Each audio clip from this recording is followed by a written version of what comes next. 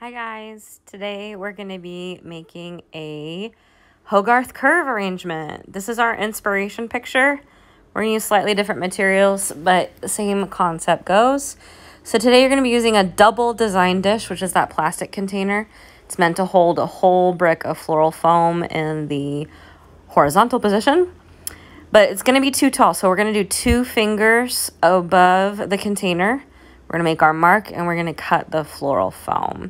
Try to get this cut as straight as possible. You'll notice when I cut it that I kind of biff it up a little bit, but you can keep shaving it down until you get that straight edge. All this extra cut material is not large enough to be used by anybody else, so we're going to throw it away in the trash.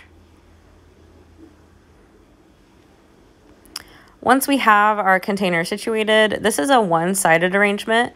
So you're going to be working with only one edge and preferably just sticking with like the 2/3 method. We have 2 main flowers for our 2 sets of the S curve, the Hogarth curve. We're working with this stalk. This is our white stalk. I ordered snapdragons like the picture, but this is what came. It actually lends itself better. It curves a little bit more. So you're going to start on one end of your container and create your S beginning arc. And then you're going to use bells of Ireland on the opposite side to create your opposite arc. In between, you see right here, I'm starting to cut and place some mini carnations. You're also going to have a couple other greeneries that I'll show you here in a second. The middle really just needs to be filled and be this continuation of your S, so you don't want it too tall or too short. So in my opinion, I kind of skipped ahead. What I should have done was the bells of Ireland to finish my S before placing stuff in the center. And the other thing you should note here as I'm showing the bells, you're not going to place this stem on the very edge of the container. We want the flowers to have their line and create the shape. So be aware of that as you're placing it, and you do need to place it at quite a bit of an angle. And now, unfortunately, I did not turn the camera around and bring it on the other side. So you're watching from the back, which is going to be a little bit boring. So I'm going to speed it up here for in a second. But I will turn it around and show you the end result. What I'm working with right now is floral. Besides the S curve, what we need to do in this arrangement is also cover and disguise the foam.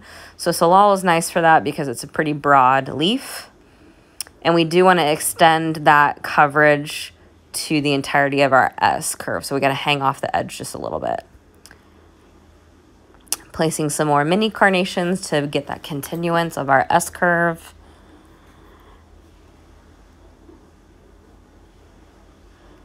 More floral. Remember, this is a good opportunity for me to tell you, naked stems in the water, and in this case, floral foam is your water, so you need as naked stem as possible.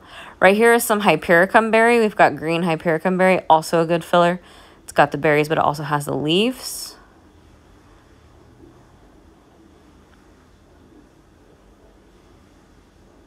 And we're just trying to work around and fill the space and still see the S.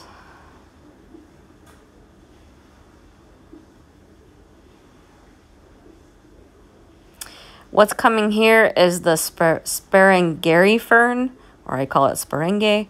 It's very spiky, so I get a couple slivers here in a second. So just be very careful with it. It has some little baby thorns. This is a nice texture element, though, in our arrangement. I think it brings out and just kind of has a little bit of fun. So place it wherever you see fit. It is a little bit thin, so you might need to double up in places to have that foam coverage if that's what you're using it for. Another thing to note as we're showing this is that as you're placing the stuff in the in-between space for the S, you need to balance it. So what I mean by that is I've got all this mini carnation. I have spread it out in that lengthy piece between the S arches. I'm not focusing like all of it on the right and then putting all the Sperengary on the left. I'm evenly spacing it and kind of using it in all places of this arrangement. That way there's not a weird concentration. Plus, I think that helps focus the S curve in general because we have the concentration of the top arch and we have the concentration of the bottom arch, but everything else kind of blends nicely because it is so even.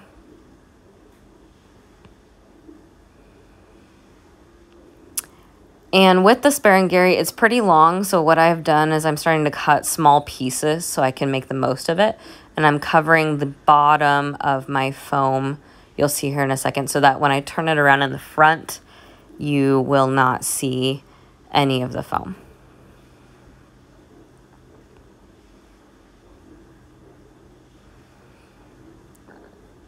So overall, our idea for this arrangement was the Hogarth curve, the S curve, being very visible, and then the foam coverage or camouflaging. Other than that, it's a green and white arrangement. We're getting close to St. Patrick's Day, so just a blend and balance of those colors. And here's my final arrangement.